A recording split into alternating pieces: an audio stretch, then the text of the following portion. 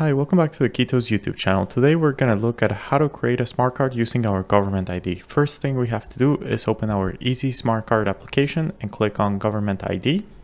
In here we have to enter our work email.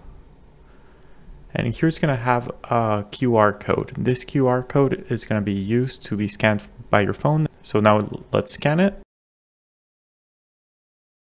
And in here I'm just going to do the face authentication.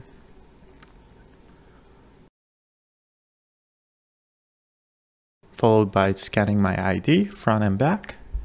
Once I'm done, I come back to the EZSmartCard and click Finish Phone Validation. Now it'll go get what domains are available for me to request. And here we can see that this domain is available. So I'm just going to go ahead and create request certificate. If this was the first time that I would be creating a certificate, it would ask me to create a PIN and it would register my smart card. But since this has been created before, it just asks me for my existing PIN. So I'm just going to enter my PIN and I'm going to click Request Certificate.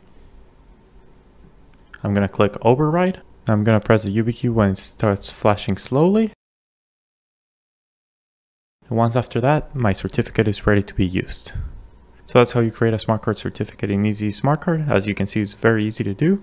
And I hope you love this tool as much as we do.